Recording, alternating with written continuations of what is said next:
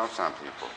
So I'm actually, go ahead, do whatever you want to sit. I'm just teaching her to sit while we meet, while we hang out around you. It's not her choice. No, you're fine. Sit. Good sit. Good. No, no. You're saying there's a video? She's a Goldendoodle. She's about, I think, 5 years old, 6 years old. She's a real pretty girl. She just jumps on everybody, but I'm showing the owners now that she doesn't have to, and it's my decision.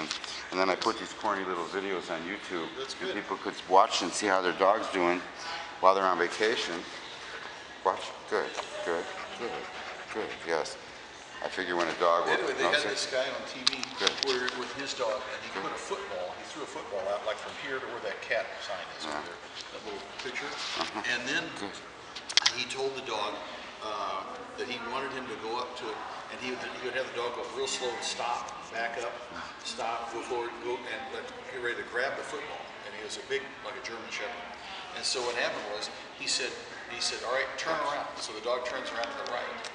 And he faces the football again, gets in real close. He said, back up. So the dog backs up. He said, turn around again. Turn around the other way. So he turns around to the left. And so this dog. So anyway, then he says, get up closer, closer, closer. So the dog's like this.